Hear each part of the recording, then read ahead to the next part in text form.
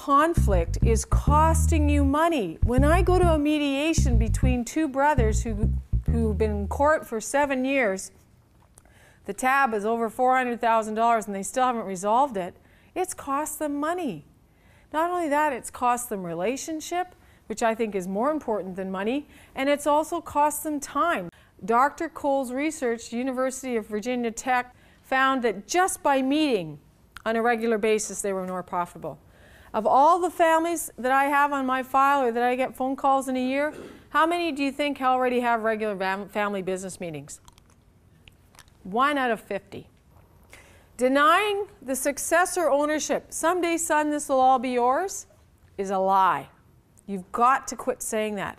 The other thing you have to stop doing, and you asked about avoiding mistakes and not getting into problems, you have to stop getting angry and say, oh, I've had such a bad day today, I think I'll just up and sell the place. The longer you leave a conflict unresolved, the less energy there is for getting a resolution.